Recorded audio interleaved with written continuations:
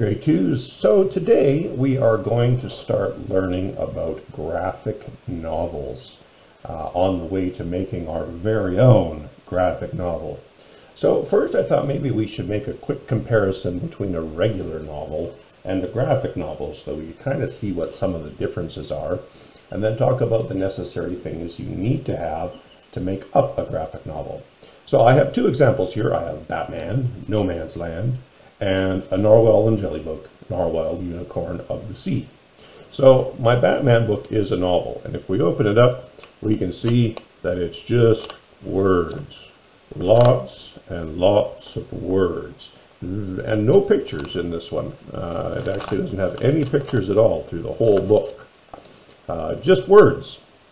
My Narwhal and Jelly book, on the other hand, is full of pictures, and the pictures are presented in kind of a special way.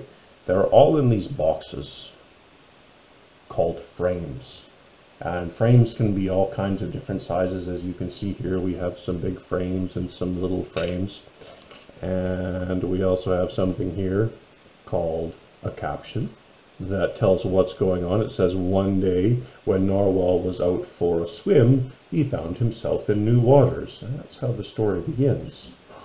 And then we have characters speaking. And most of the story in a graphic novel is told through the pictures and through the characters speaking to one another. Okay, so we're going to take a quick look at some examples that I've drawn up of the important parts of a graphic novel. So as I mentioned, one very important part are frames.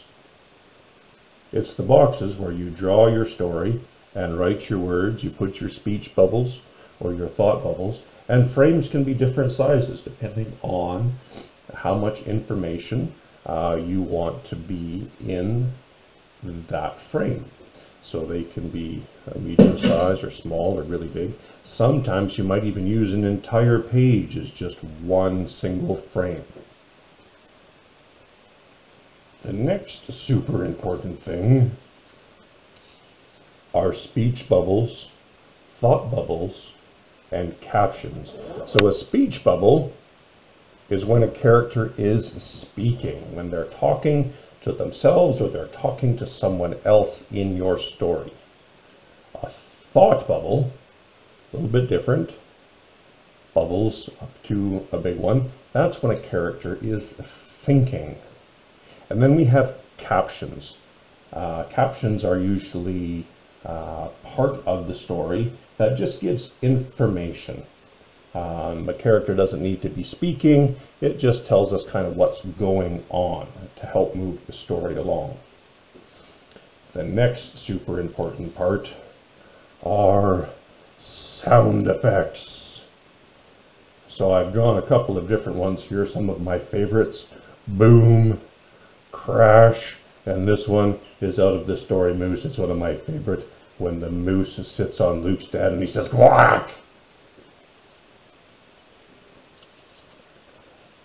So those are some of the elements that we're going to be using to create our own graphic novel. Our first step, however, is just to practice. Okay? So you are going to make, as your assignment, your very first one, just a one-page comic, a one-page graphic novel story. And this is the one that I did. I have a caption that says, "One Saturday morning, Mr. Olson was in his backyard, and he's thinking." He has a thought bubble that says, "I love being outside, and it's a bright sunny day." In my next frame, there's a caption that says, "The boys next door were playing football," and there's the football flying through the air, and one of the boys is yelling, "Pass it to me!"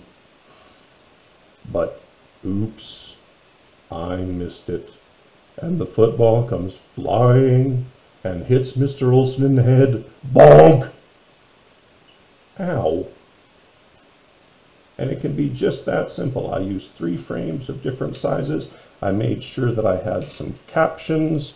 I made sure I had a thought bubble and some speech bubbles and a sound effect.